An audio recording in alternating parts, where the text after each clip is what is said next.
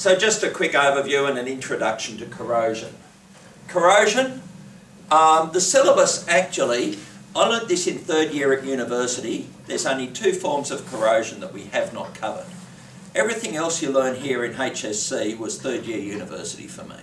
Obviously drilled down to a lot higher level. But there's only two forms of corrosion you don't need to cover.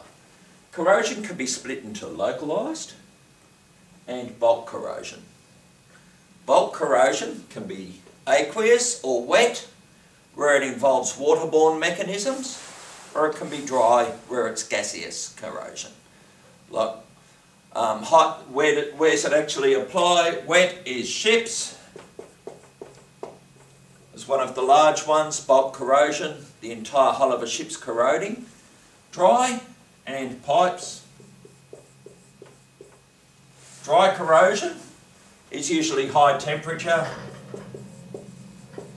and the key one you need to worry about for the syllabus is aircraft engines, turbines.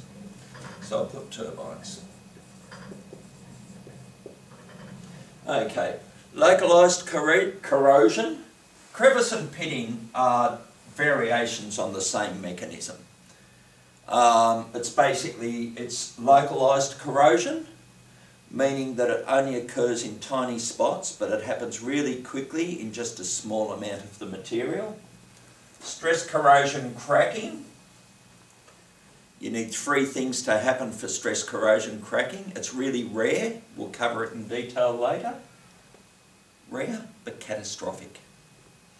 And galvanic corrosion is the most common form of, most common form of corrosion that we go to deal with. So I'm going to now cover them all in a lot more detail.